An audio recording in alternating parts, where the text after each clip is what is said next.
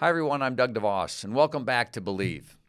If you're new to the show, you can find more episodes on Apple, Google, Spotify, and YouTube. And you can follow us on Twitter, Facebook, and Instagram. My guest today is Blake Masters. Had a great conversation with him recently. He's a longtime Silicon Valley entrepreneur and U.S. Senate candidate from Arizona. We're going to talk about big tech. Are we using it right? Are we building it wrong? Is big tech our future? Well, these questions are out there and they'll affect us all. So now, let's see what Blake Masters believes. We believe, and have always believed, in this country that man was created in the image of God, that he was given talents and responsibilities and was instructed to use them to make this world a better place in which to live. And you see, this is the really great thing of America. It's time to discover what binds us together, and finding it has the power to transform our world. That's what I believe. How about you? So I'm tremendously honored to have Blake Masters with us today. Blake, welcome. We're glad to have you here. Blake knows tech inside and out. Blake has been in Silicon Valley for a long time, worked alongside legendary entrepreneur Peter Thiel. Blake is, he's well familiar with the principles around this, and Blake has a lot going on. Blake's running for the U.S. Senate in the state of Arizona. So Blake, before we start, I have to ask you about that. Just, public service, and from a public service aspect, it's hard. Being in public service today is hard, and then to pursue something like that, I have a lot of admiration for you and for so many others who do it, because it's tough to watch. So maybe tell us a little bit about why you're doing that. Well, thanks, Doug. Thanks for having me. Absolutely. I get this question a lot. A lot of people want to say, Blake, what are you doing? Like, you work with Peter Thiel, you get to invest in all these cool technology companies. Why on earth would you give that up to go run for office? And fair enough, it's a good question. Maybe there's a little something crazy about it. But I actually think that running for office and winning this Senate seat in Arizona right now is the most important thing I could be doing. I look around at what's happening to the country, and I think it's unacceptable, quite frankly. And, we'll talk a lot about big tech today. One reason I want to get in there is because I know with my experience, I'm one of the few people who could actually write and advance legislation that would meaningfully restrain some of these big tech companies from some of their worst offenses. I don't think that's going to happen by default. I don't think it's going to happen by accident. So I think you need a new generation of actually younger, more competent leadership to get in there and get some of this stuff done. So that's what I'm going to do. What's the worst case, right? I think I'm going to win, but if I didn't, I can go back to my comfortable life, making money, having fun, working with Peter Thiel. But right now, this just feels important. I feel called to do it. Well, that's great, and I really appreciate that. My brother ran for governor of the state of Michigan years ago, and the same thing, he felt called to do it. Yep. And so I'm really proud of you and your willingness to take that risk, to step out there and to serve others in that way. So we appreciate it. So thanks for what you're doing. Blake, we're gonna have some fun today talking about technology and what it the impact that it has in our life. But we want to hear from you. Give us your perspective about not just technology, but big tech, this idea of these huge companies that have had such an influence. Is that our future? Is that what we as a society or individuals need to be prepared for? And if so, what's that future look like? Well, unfortunately, I think big tech is going to be a big part of the future. It's precisely why we need to get in and get serious about helping shape that, because I think if we just let it happen, right, which is kind of our attitude right now towards big tech, laissez-faire, then I think it's an uglier future. Just kind of like many aspects of the big tech present, I think are pretty ugly. Now, I'm pro-technology. You said this in your introduction. Like, everybody is enamored with the possibility and promise of technology, right? I think technology actually just means being able to do more with less, right? More output with less resources. That is technology. And so we do need better technology in almost every aspect of our lives. The problem is, I think in the last 30 or 40 years, we've had this narrow cone of progress, technological development, only in this sort of narrow band of IT, and so, yeah, your smartphone gets better. Now you have all these social media companies, but that's not really progress. I actually think in a lot of ways that helps us live worse lives, not better lives. And so we'll talk about all the giant network monopolies, but the key point is, I think they're here to stay. And so it's not like an upstart rival is just going to displace Facebook in 2 years. Facebook is here. It's powerful. I think in many ways it's a problem, and we gotta address that.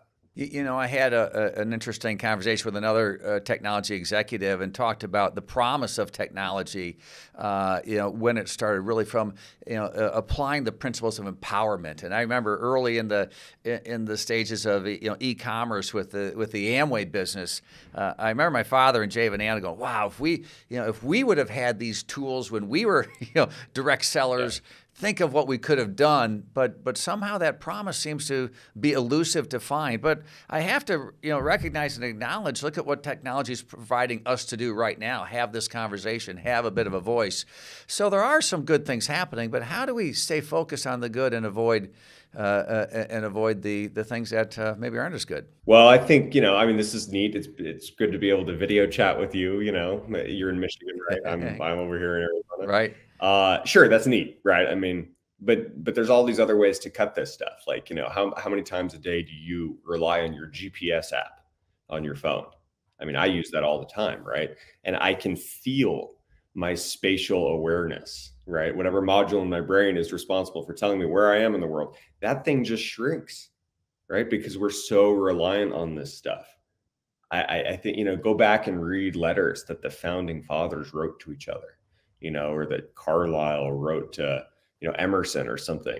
And that's what's possible when people aren't always looking at a phone or thinking in sort of 140 characters or TikTok sound bites. So yeah, some of this stuff is good. Some of it's neutral and it's just the way it is. But a lot of it, I think, has a very dark underbelly. But how do we focus on the good and sort of excise the bad? I think you just look at the biggest abuses and you start from there.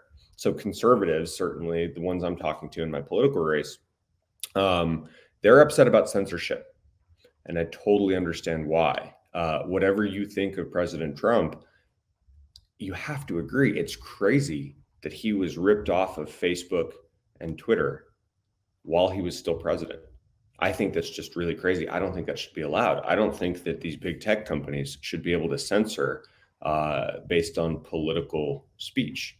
And so that's an issue, right? I think even sort of in a politically neutral context, look at addiction, right? People are addicted to their smartphones. It's a problem that not enough people talk about.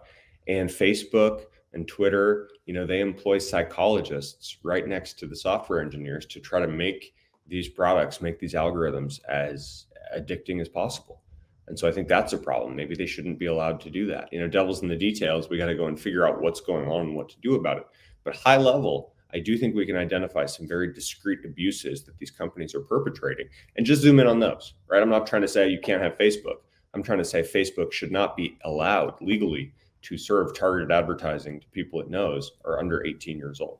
Well, and you have young children, and, you know, the idea of, you know, technology in one space, but social media seems like another application of it in a whole different way. You know, technology to, you know, whether it's, in the healthcare field, you know, what they're doing today, how they're using technology to create better health outcomes, and as I'm involved with local hospitals, and just to see how many advances that they can, that they can take in a relatively short period of time, considering the scope of history. But social media seems to be a different take on it. And so maybe help us understand that distinction a little bit. Well, I think there's something really unhealthy about social media. You know, the promise of the internet in general was that it was going to be liberating. It was going to be individualistic, right? Everybody was going to get to speak their mind. And we saw that, I think, in the early web. And then I think because of just this hidden power of the targeted advertising business model, what you saw were the emergence of these giant networked monopolies. You know, Facebook is a monopoly, Twitter is a monopoly, and Google, you know, slightly different context, less social, more search, but Google has a monopoly. And these companies are so entrenched and so powerful you basically can't hope to compete with them. Anytime someone does, the line is always, if you don't like it, just go build your own Twitter, go build your own Facebook. Well, a company called Parler tried to do that. And because they didn't own the whole stack in the internet infrastructure, right? They were beholden to Amazon Web Services and Apple, to just let them on the App Store. They got shut down, and there was some political pretext for why that was appropriate, but actually it was just crushing an upstart rival. So these companies are very powerful. And then, I actually think social media isn't so great. Like, I think it's actually really bad for people to focus on the screen. And, the Facebook is trying to tell us with the metaverse that we're all just going to be jacked into virtual reality headsets for hours a day. And I think that's such a cope. We live in the real world. We should be using technology, as you said, in the healthcare sector, right? Other sectors, to make our real lives better. And we shouldn't be using it as an escape from those real lives. And I think that's where it gets really dark and ugly. Most people spend over an hour a day on social media, and scrolling through that endless feed. I think it's actually really bad for people psychologically. That does not mean we should ban it, but it does mean we should have a government, I think, that's tracking the problem and serious about making sure that it doesn't get out of hand. And I think it's at least starting to get there. Yeah, absolutely. Let's take a different track. Let's go to your experience a little bit more. You've been in Silicon Valley. You've been part of this. One of the aspects of the technology companies is this incredible, at least at some point in our history, unbelievable entrepreneurial space, just this explosion of ideas and creativity, and look at the impact it's had. It's technology is now 12% of our GDP, right? It's just, and it's growing fast. It's this huge element. But somewhere in there, can you give us an insight in Silicon Valley about the culture? Because the culture always can take something and it can shift it a little bit to being positive, or it can shift it a little bit to being negative. So as our listeners are kind of going through this, help us understand or give us some insights as to the culture behind some of the work that's being done at these companies, and what we need to know or what we should know as we kind of form our own beliefs. Yeah, it's interesting. The culture, I think, changes so much depending on the size and the scale of the company, and San Francisco, Palo Alto, Silicon Valley, these cultures, the wider sort of Silicon Valley tech cultures, they're also not what they used to be. Unfortunately, they're deteriorating. I think a lot of talent is leaving Silicon Valley. Things are becoming much more decentralized. But with those caveats, if you think about like classic Silicon Valley culture, maybe circa 2013, 2014, it was just very dynamic. And, this was before, I think Facebook and Google were around, they were ascendant, but they weren't yet sort of super dominant, and that you couldn't possibly do something adjacent to their businesses.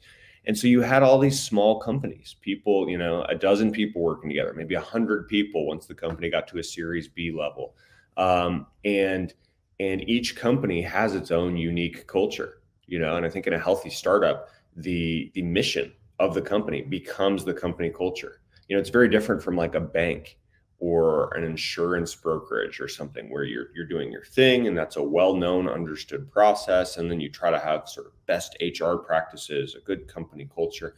In a healthy, dynamic startup that's actually building new technology, I've seen how the culture is actually the mission. You want to look at like Elon Musk and SpaceX.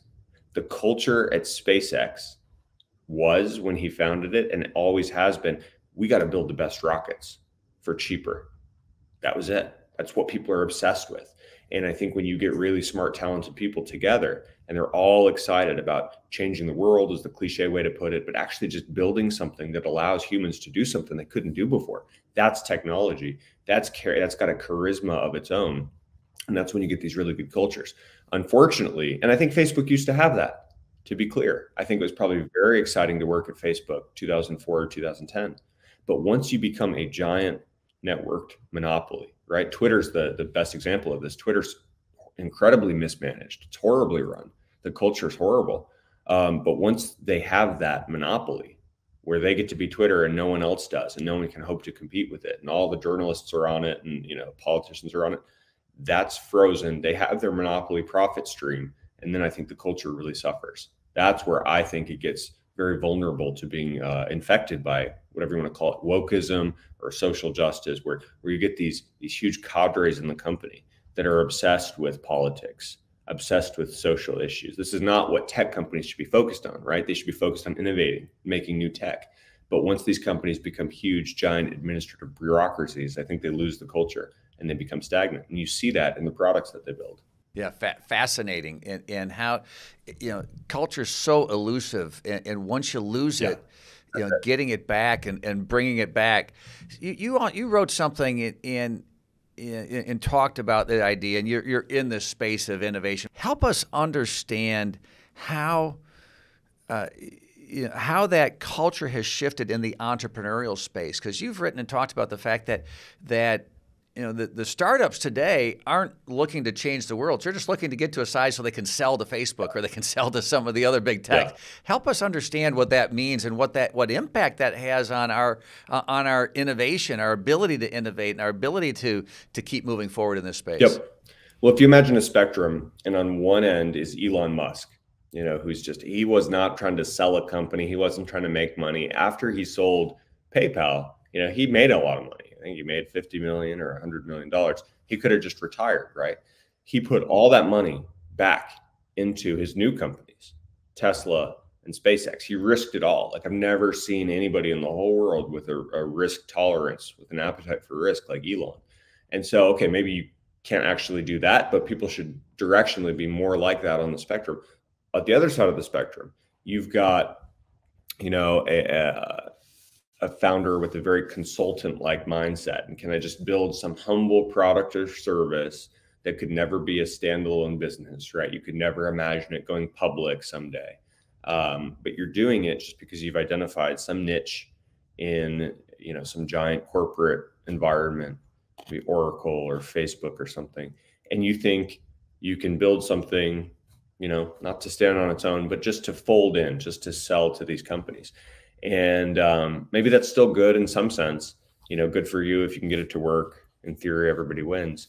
But the danger is if most tech entrepreneurs start gravitating too much to that side of the spectrum, and I'm seeing that most people, young people, they know if they can just build something that could credibly threaten to compete with Facebook someday, Facebook will just buy it. And they'll often buy it in its infancy for $5 or $10 million. And okay, that's good for the founders. And if you're a 20-something founder, you've just made a little bit of money. But what would that founder have done with that company without Facebook, right? The world was sort of deprived, I think, of a realistic shot at getting some new product. And I've just seen too much of the culture. It's too little Elon and too more, how do I sell to Zuckerberg, right? That's not what Zuckerberg was thinking when he built Facebook. In fact, he turned down a $1 billion offer, $1 billion from Yahoo. And I think his quote at the time was that someone said, like, Mark, because Facebook probably wasn't worth $1 billion at the time, and they're like, why did you turn down that enormous amount of money? And he said, well, I like running Facebook and I have big plans for it. And yeah, it's a lot of money, but I'm not sure what I would do with the money. I'd probably just want to go start Facebook again. And I think this was 2005 or 6 or whatever. And that was a healthy attitude that people who are building the future, that are building technology, should have. And of course, I think Facebook, became too big and too powerful and went down a lot of wrong paths. But that early entrepreneurial mindset was why it was able to also be so big. And now I just think we have a lowering of ambition. This isn't unique to tech. I think this is endemic in our society, but we just lower the bar for individual ambition. People start to think they have less agency. Certainly I couldn't be Elon Musk, so I wouldn't even try. And then you just end up doing something that's more formulaic and boring. That's a powerful thought and a scary thought that we're losing. It's really kind of saying we're losing our edge, and the entrepreneurial spirit. In the Amway history, my father and Jay had an experience that we talk about often where somebody wanted to buy them, and they said, no, we want to have our own business. They said, well, if you don't sell, we'll just compete with you. We're pretty good. We can make those products. We can do this stuff, and they're like, no, hey, we started a business because we wanted a business, and And to see, in your experience, if that's going away, that's really scary. But you're in the middle of also creating through this fellowship. You're creating entrepreneurs. You're investing. You're staying close to, and so how are you keeping that entrepreneurial spirit alive? How are you, and what are you seeing in there? Are you seeing enough of those people who just want to have their own business and are absolutely committed to keep moving forward? Well, I'd like to see more. Certainly, like to see more. Yeah. And Okay. trend is somewhat alarming, but it is heartening to see that there still are so many, actually, and young people, especially. So we started the Teal Fellowship program in 2011. And so it's been running for about 10 years. I think there's something like 240 fellows. And this is one of my favorite things that I've done professionally, is just sort of, be involved and help shepherd this program. We paid. That's fantastic. 240 fellows that you've been doing. That's fantastic. We paid all of them $100,000 to drop out of college or stop out. Wow. Like 10% of the kids go back. But if they go back to school with renewed clarity and focus. Like this time they actually know why they're going. But 90% don't go back. And some of those, some start companies and they're modest successes, or the companies don't work and people go start something else or get a job. But some have been fantastically successful. And it's these young kids who are just basically accepting the off-ramp that we provide. We don't do the work. They build their companies.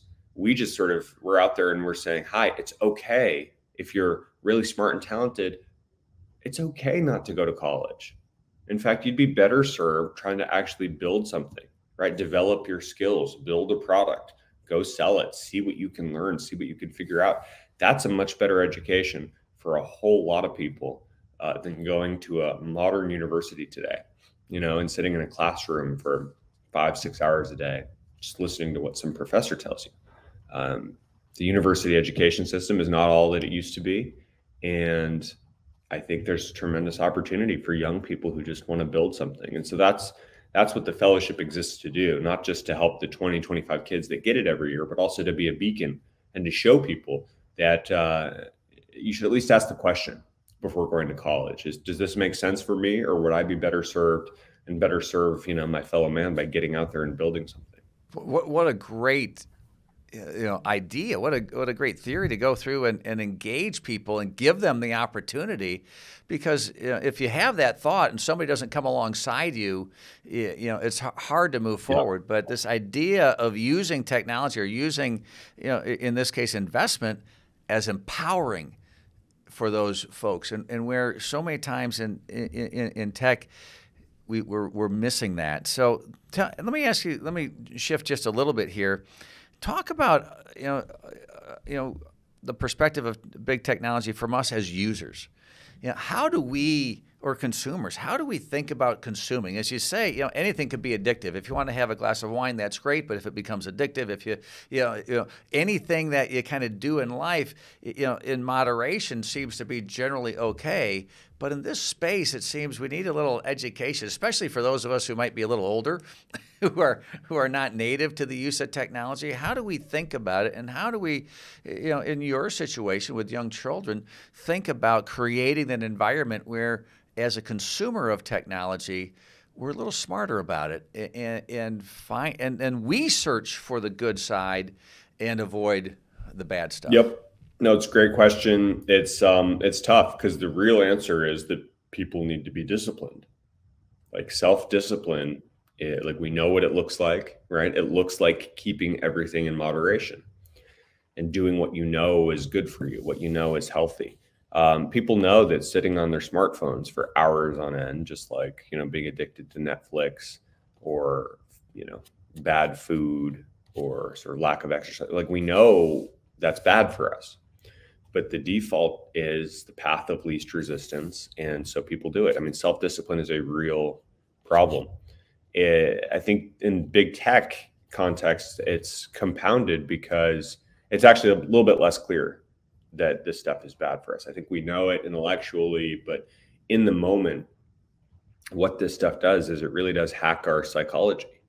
You see, I mean, the algorithms are so good at knowing what you like, what you're likely to like based on content that you've consumed, for the last year or however long you've been on the platforms. These things just get better and better.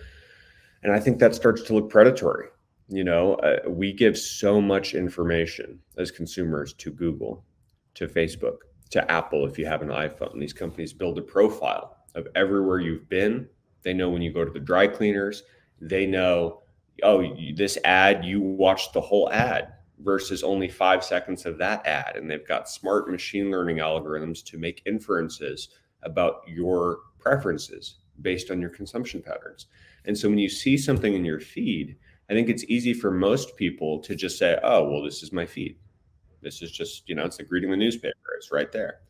People don't quite realize how hyper targeted that feed is to you. It's designed to make you spend more time on the platforms, and it's designed to make you click on ads that will make those companies money. And I think people know this again, but they know it at some high level intellectual thing.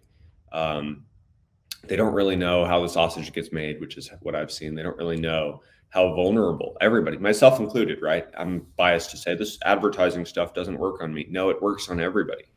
That's the point. It can short circuit our psychology. And so I really worry about it. I mean, I think Apple doing the screen time reminders, you can set reminders to say, hey, you've been on this app for 30 minutes and you can even shut the app down. I think that's like a pretty good tool to give to people, but it requires self-discipline. You can just hit ignore. And I think a lot of people do that. The biggest thing that we can do here is look out for our children. And I will tell you, most of the CEOs and software designers that I know in Silicon Valley, they do not let their kids play with screens. They don't give their kids devices, whether their kids are 2 years old or 12 years old. These people know what their products are doing. And they give like me, I don't give my kids an iPhone. My kids are 7, 5, and 2. We give the boys wooden blocks, carved from Amish country or whatever, and we let them play in the mud outside. We try to give them a real childhood because we know how destructive these screens can be. So it's a hard problem to solve, but I think it starts by being hyper aware that it's, I think, much worse than people think. And I'll bet your kids love those wooden blocks, and I'll bet they love being in the mud. Yeah, and make cardboard forts. I mean, this is what kids should be doing, not just looking at an iPhone. But you go to a family restaurant and you look around and you see families, and they should be having a dinner table conversation, but they're not, because every kid is just glued to a phone, right? Right. And that's really bad. Yeah, like exactly. That's really, really bad. Yeah, exactly. Just this idea of being out. I don't know. I hate to say the good old days, right? But the good old days before that, you didn't have anything. Parents just said, go outside, and when it gets dark, come home. Yeah, figure it out. Have fun. Figure out what you got to do. Take care of yourself. Climb a tree, do something, and if you hurt yourself really bad, we'll hear you yell, I guess. Yeah. We'll go from there.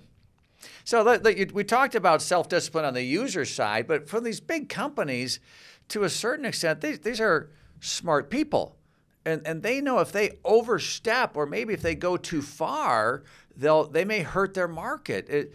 Is there a calculation that's being made that this can be done and it's going to be okay, or is it like you said? So Apple creates a tool to at least give you an option to discipline yourself. Are big tech companies going to be serious about pursuing that, and be serious about limiting themselves for how far they might reach, or is the culture too far gone? Well, I do agree that they're smart people, and I know these questions are on their radar. I think you're right, though. I think they make the calculation that it's fine.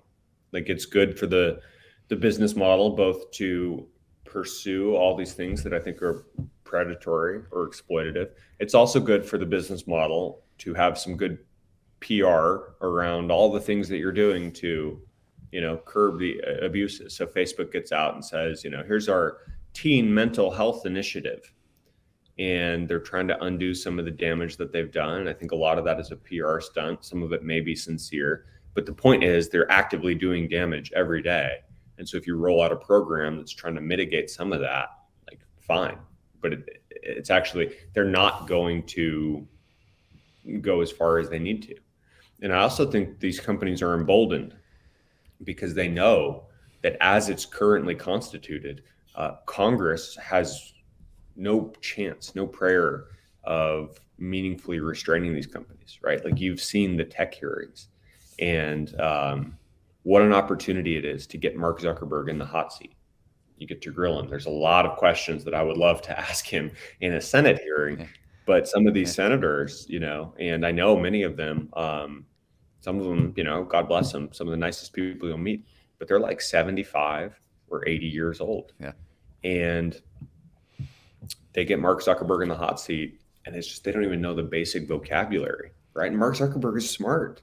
Like I disagree with him on so many things, but he is a smart person, and he will just evade you and walk circles around you. I mean, the man built Facebook, and you get, these senators that are talking about the internet in ways that make any person under the age of 40 absolutely keel over with laughter, right? And Wall Street sees this. And so after the hearings, Facebook stock price goes up, and, Zuckerberg he's up there saying, regulate me, like bring it on, please help me. Please regulate me. I mean, he knows that these people don't have a chance. And so I think the companies know, ultimately the market decides, but if the market is hundreds of millions of people who are basically addicted to your monopoly product, I think that's a pretty inefficient market. And so I think the companies know that for the time being, they can basically get away with whatever they want. You said that. Elaborate on that a little bit. For the time being, are we going to learn as a society, or as consumers? Are we going to learn? Is it just irregardless of government interaction or intervention or anything like that? Over time, generally people learn. Can we learn before it's too late? I think that's an open question here. I'm optimistic, but I'm only optimistic because I think the government has a role to play here. And I think we're going to get politicians like myself in office. Others will join me and help. And I think it's going to take that. I don't think consumers will just decide, not to like Facebook, or, okay, there's a good version of this already happening, right? People are peeling off of Facebook Classics product. That product is aging. Young people, 20-year-olds, they don't use Facebook Classic, but they do use Instagram, and they do use WhatsApp, also properties owned by Facebook, or Meta is the Meta company now. And Facebook can just buy anything new that's taking hold. And I think that's a problem. Keep finding the products. Keep finding the next one. Yeah, but the corporate power behind this, right? And Facebook is pretty good at integrating all of this data. They get data from people from WhatsApp, from Instagram, from Facebook Classic, because it's the same corporation. They roll it all up, manipulate it, and then turn it around to do what they do, which is serve targeted advertising in hyper efficient ways. So I think they'll find a new front end to addict people, right? To serve the youth that's always looking for the next thing that's not the social media app that their parents are on. But I don't think this is a happy tale of, in 10 years, people will just get tired of this and innovation will happen and Facebook won't be a thing. I think these network monopolies are probably going to be here with us for a lot longer than we'd want to admit. Like, one of the things that we go back, you touched on earlier, but you talked about the ability to turn on the machine so people have a voice or can participate in technology, primarily social platforms, or turn it off with regard to censorship. I'm engaged with the National Constitution Center in Philadelphia, and free speech, is not only an element of the First Amendment, but it's so central to freedom. And how should we be thinking about this concept of the ability, our founders, the framers of the Constitution, the Declaration of Independence, this idea to speak your mind, that you have a right to speak your mind. And then now we seem to be in an era where the public square tends to be these platforms, but somebody else makes the decision of whether you can speak your mind or not. How should we be thinking about free speech in this environment? Yeah, I think it's a huge problem. I think these big tech companies and the platforms they offer have become the new town squares. Like that, doesn't mean you need to nationalize them and seize them as public utilities exactly, right. But it means It's a new ballgame.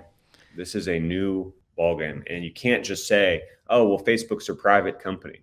Well, first of all, no, it's not, right? Because in some key sense, it's like working closely with, say, this current Biden White House White House Communications Office flags certain posts about vaccines or whatever, and they request that Facebook removes those because they're misinformation. And Facebook is happy to comply, right? Because they want a good relationship with the government. And that right there, that's a fusion of corporate and state power that makes me very uncomfortable. It should make all sort of civil libertarians uncomfortable.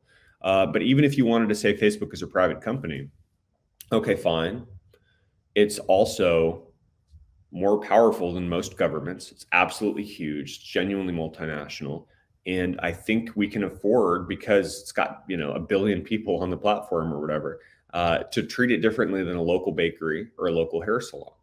And I think we have to. So the easiest fix here for the, you know, First Amendment free speech stuff is to simply treat these companies as common carriers, right? We already know how to do this. This is how we treat the phone company. This is how we treat a train or an airline. And these companies, they can be private. They can, you know, make returns, quasi-private anyway. They can make returns for their shareholders, but they're not allowed to discriminate against their customers based on the content of their speech, right? The phone company can't kick you or I off because they're listening in and we're having a political conversation. So I have no idea why we would treat Facebook or Twitter to a different standard and be more permissive, especially when we see all this evidence that these companies are censoring people based on their political speech. So that's not an innovative solution. We already know how to do it. That just takes political will. But I think and you could draw the line somewhere that doesn't impact small businesses or startups trying to get off the ground, right? But once you have, I don't know, 50 million users in a communications utility or platform, we're going to regulate you like a common carrier, and you're not going to be able to discriminate against users based on the content of their political speech. Hard to get done, but you can know that it's actually a simple solution. And you can imagine in the next few years us being successful at getting that done. Yeah, fascinating to think through. There's the will to really think about this differently. And what you're bringing up to me, what I'm hearing from you is we have to think differently. That there may be some old models we can use, like you say, a common carrier model that we've applied to other things, but this is here to stay, and we're going to have to figure out how to.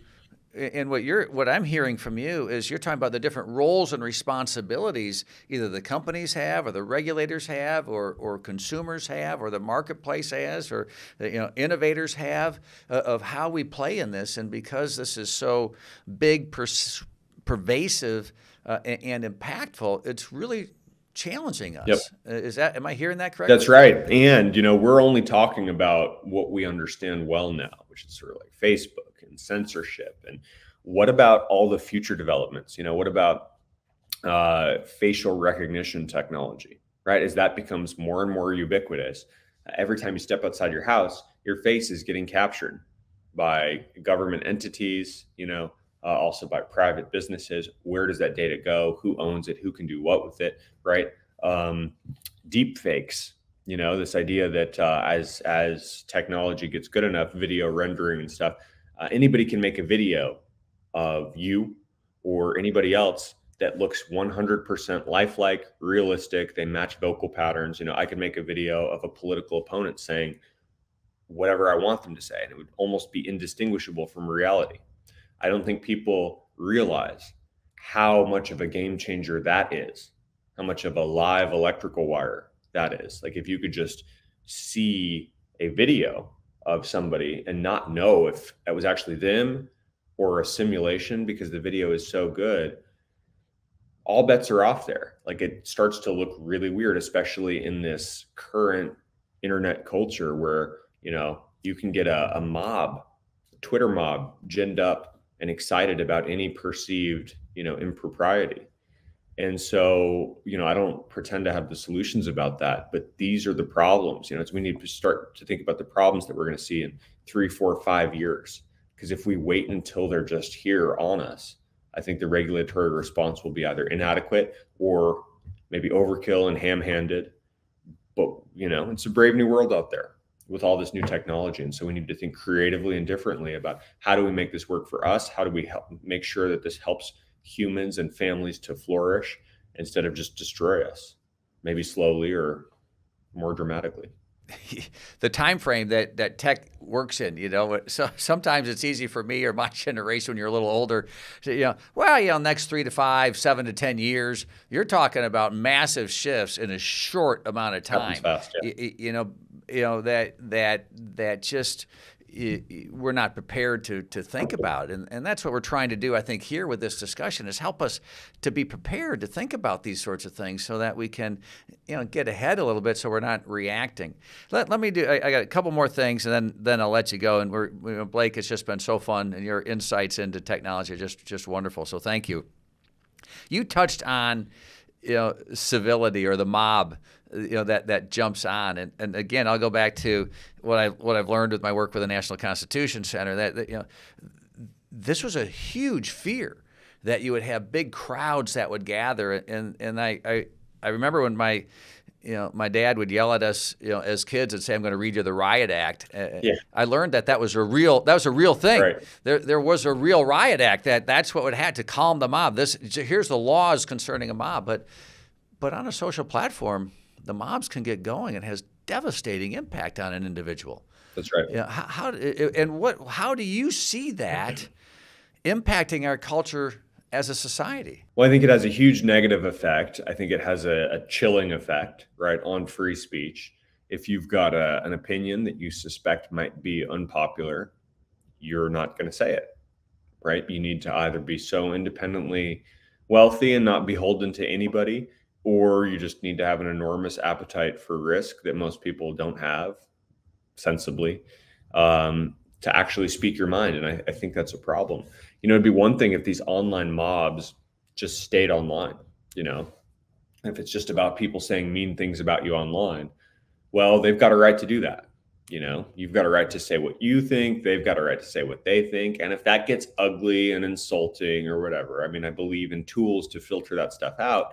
But I believe people should say whatever they want as long as it's legal, literally, as long as it's not like immediately inciting violence. The problem is these online mobs, when they form, they don't stay online. There are very real world consequences for the people who get targeted, who get scapegoated.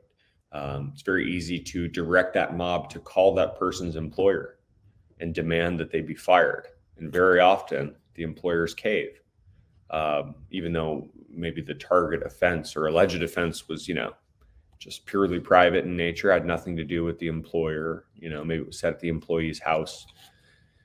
But the employer, they have their own set of incentives and they want to get the PR crisis away. And so they fire the person, right? Or people actually get stalked and doxxed and harassed and people show up at their house and protest, right? True mob behavior. And once that gets going, once it goes too far, it's very hard to put that cat back in the bag. And so I really worry about the consequences of this online behavior. And again, I think it's so easy for these algorithms and viral videos to get people excited about stuff that they would have never seen before. And there's the counterpoint is the transparency is really good, right? Now, all of a sudden, every police officer is wearing body cameras. I think in some ways that's really good. Actually, probably net protects the police officers too. But when one viral video, especially when it can be clipped to not show the full context and therefore sometimes very misleading, when that can get out and boom, in the next 1 hour, millions of people have made up a judgment and they're targeting an individual, that can get really out of hand. We've seen some examples of that. And I think, frankly, the worst examples are still yet to come. So just a huge problem, frankly. Yeah, we need to stay aware of it. We've had your time, Blake. This has just been such an enlightening and informative conversation. We'll kind of wrap it here. You talked about on this topic. You talked about kind of the linkage where a political arm or the government talks to a social media company and says, "Hey, this is now misinformation," or they've made a decision that it's right or wrong, and then a company responds. And you talked about competition trying to find their way in, but going through the infrastructure of actually competing with a tech giant today. There's so many bits and pieces that are controlled by other tech giants that this idea of speaking truth to power or being able to compete, seems to be more elusive than we may want to believe. That's right. As a society. But is that real? I mean, it's a pretty scary thing, and if it is, then help us understand some of the things we could be thinking about or should be, doing to restore the ideas of entrepreneurship, empowerment, freedom, individual character, and civility, in our dialogue. Help us understand. Maybe we can kind of close with that topic. It's a real simple one, I know. Yeah, well, the problem is as bad as you say, right? I mean, I think the government is very interested right now in working with and controlling these big tech companies. I think in a bad way, right? Like the Biden administration fusing with Facebook, and so much of the internet infrastructure is owned by the same handful of companies that all kind of have the same politics and the same thoughts on this stuff. So that's dangerous. But I think there's two things I'd say. One, on the entrepreneur side of things, people really can build good things if they feel like they have individual agency and if they set out to do something very ambitious. Elon Musk at SpaceX, like he is the reason why we're able to take US astronauts to the space station now, right? Because the space shuttle was decommissioned. Elon knew he could build a better rocket company. He did it by being vertically integrated and by not relying on the big defense contractor primes, right? So he knew that he had to go outside the system. A really hard thing to do, but he got it done. Another example, a company that we invested in is Rumble. Rumble is kind of a online video platform, best thought of as maybe a alternative to YouTube, that's truly about free speech. And the way Rumble and the founder, Chris Pavlovsky, is really talented. They started in like 2013, and they own, so much of their own infrastructure, like all the servers, all the, almost every nut and bolt, as much as you can own without, building sort of parallel internet. He works on the real internet, but like they own all their stuff, and they built that company up that way so that they could be censorship resistant. And so things like that give me hope, but not every entrepreneur is Elon or Chris P. And so I do think we need a political solution here too. And this is why, I'm running, this is why I'm excited to get in office. And we need new legislative solutions. Like we need to make sure, I don't want the government to regulate absolutely everything. Like I'm a pro free market guy, but I think the government's job is to set the conditions of fair play that then these companies can operate freely within. And right now it's just a little too laissez-faire, and you get so much corporate concentration. Frankly, I think it's bad for consumers.